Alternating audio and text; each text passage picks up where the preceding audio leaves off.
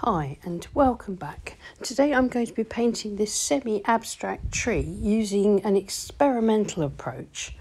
I'm painting on a flat board today and I'm going to draw out just the rough shape of a tree, and then I'm going to experiment wet in wet with Dr PH Martins waterproof inks and watercolour paint. So why do I experiment so much with skies, with all sorts of things like that? Well, I think for me anyway, experimenting is just as important, if not more important, than trying to produce a finished painting. And funnily enough, the experiments in themselves sometimes lead to a finished painting, but something that's unique and different and that I wouldn't have thought of otherwise.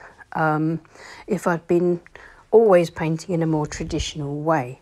Now, that being said, I'm not saying there's anything wrong with painting traditionally. If you look at the content here on my channel, there's quite a mixture of sort of experimental approaches and fairly traditional loose watercolour landscapes.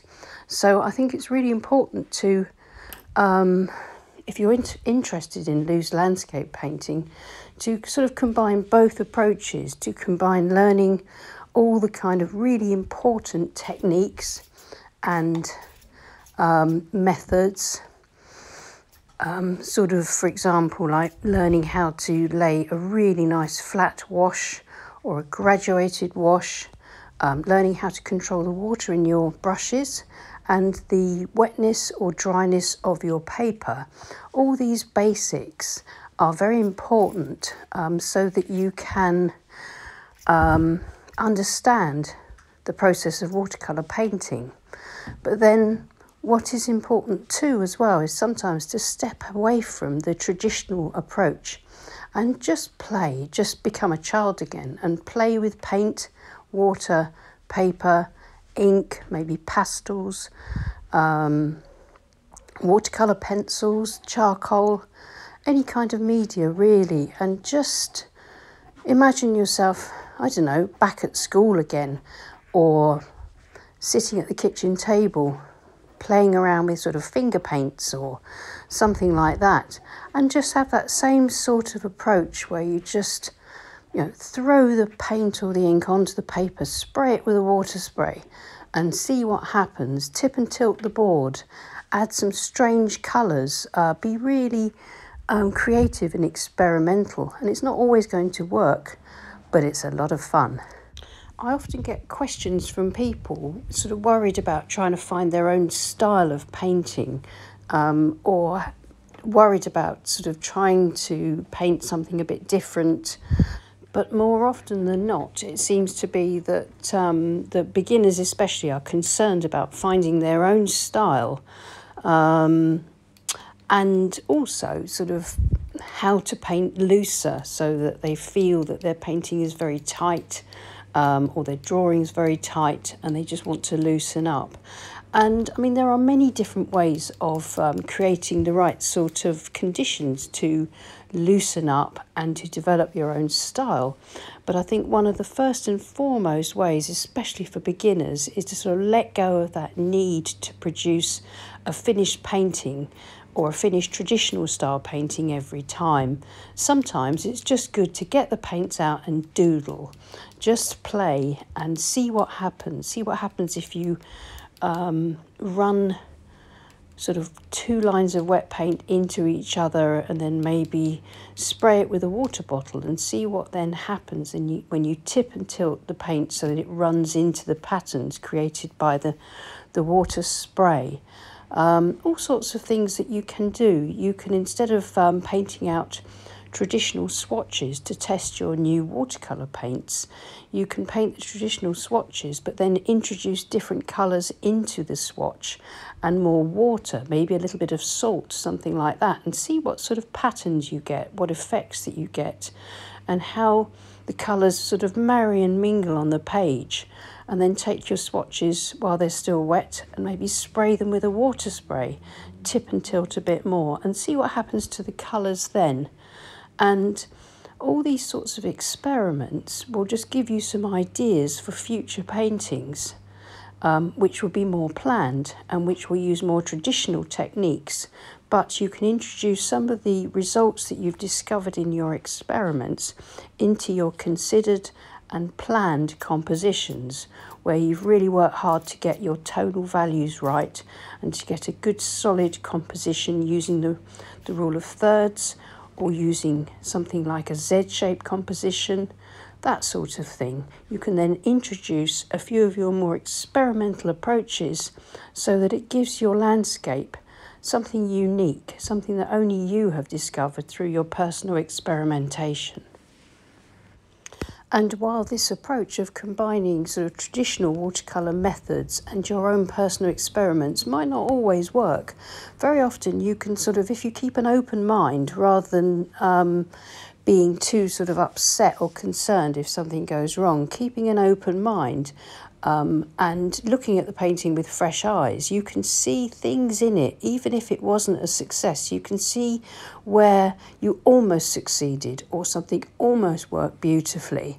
And that means you can then get some more paper out and try again, trying to eliminate what you didn't like from the painting and trying to accentuate the unique quality that you could see in your failed painting, and then trying to enhance and work towards being able to bring those sorts of elements into your work. And I'm sure that you will then really be able to really enjoy progressing and following your own unique watercolour path and begin creating some very beautiful, but more importantly, unique and wonderful landscape paintings, whether they're traditional or whether they're more experimental, whether they're abstract or whether they are figurative or very realistic. Experimentation will be the thing that will help you to bring that unique quality of your own style into what you paint.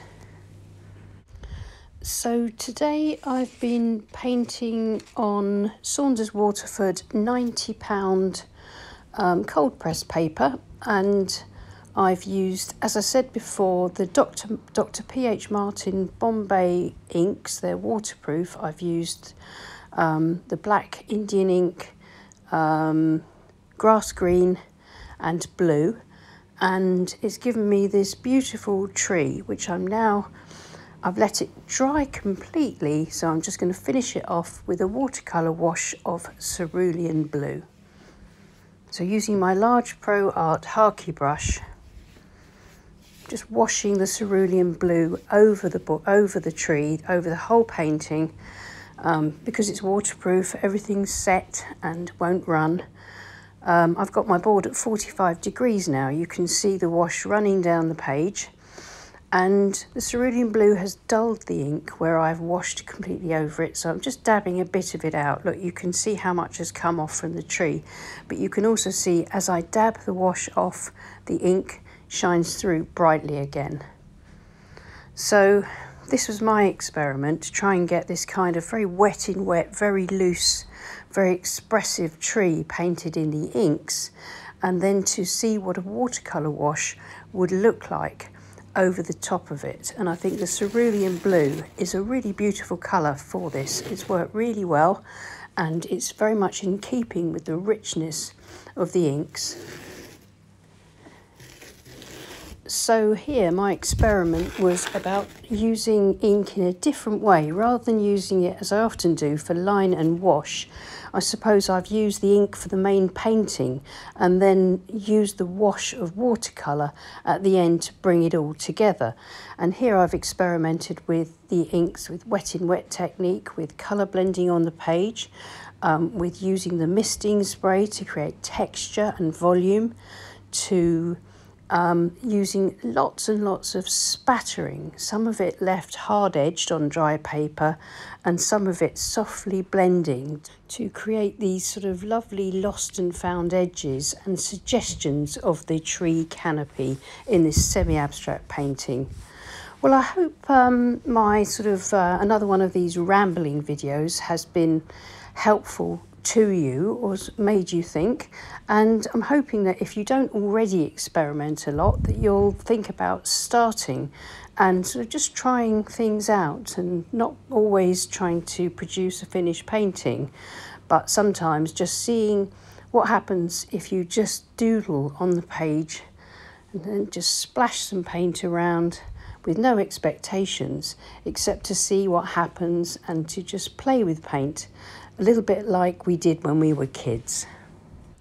There's a two-part in-depth tutorial for this on Patreon where I explain my methods in more detail and the thought processes behind them.